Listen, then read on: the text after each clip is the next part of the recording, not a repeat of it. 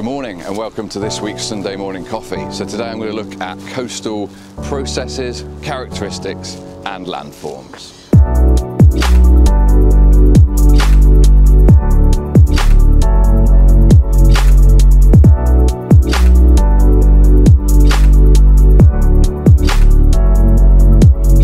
Good morning and welcome back to Sunday Morning Coffee in 2021. So in today's video I'm going to go through coastal processes, characteristics and landforms. Now there's going to be a part 2 to this video which looks at coastal management. So if you want to swat up on your coastal management strategies, your hard engineering, your soft engineering, then check out the next video in this playlist. Here are the different features we're going to focus on today. So we're going to start on looking at waves, weathering and mass movement. Then we're going to move on to erosion, transportation and deposition. We're going to look at headlands and bays, cave arches, stacks, stumps, wave cut platforms and notches. And finishing off, we're looking at beaches, sand dunes and spits and bars. Now it's really important that we understand the types of waves we get at the coastline because this can really affect the coastal landforms we see. So here are the main features of a wave. Now when looking at the waves, we need to understand the main characteristics. So you want to focus on understanding what we mean by the fetch, the different wavelengths we might see, the wave trough and crest, and then also knowing the difference between the swash and backwash and how that can affect the beaches. Now it's also important to know the differences between a constructive and a destructive wave.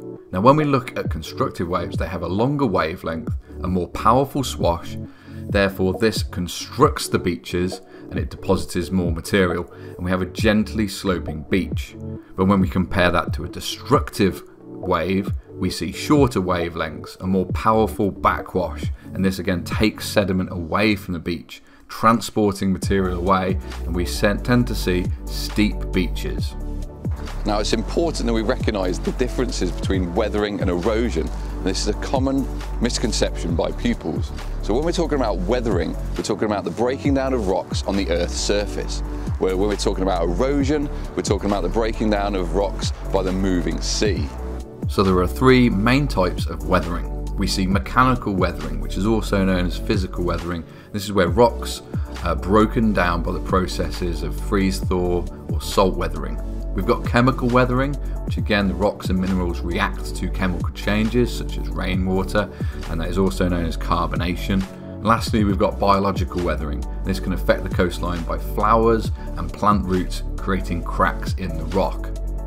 Over time, this can lead to mass movement, which is the downward movement of sliding of material. Now there are several types of mass movement we often get referred to, such as rockfalls, landslides, mud flows or slumping. Now we're going to move on to erosion, transportation and deposition, and these 3 processes are really important when we're talking about different landforms we see at the coastline. And when we're talking about erosion, that's breaking down of the rock at the base of the cliffs. When we move on to transportation, all that broken down rock and sediment and sand is then transported through the sea, through the waves, and then it is finally deposited somewhere, whether it be a bay, a beach, or maybe forming spits and bars. There are 4 main types of erosion you need to know. So we've got hydraulic action, abrasion, attrition and solution. When we look at transportation, we've got traction, saltation, suspension and solution. And one other term you might know relating to transportation of this material is the term of longshore drift. And then we've got deposition, which again is where the material is dropped in a sheltered area. All these processes lead to these type of landforms that we see at the coastline. So let's start looking at erosional landforms.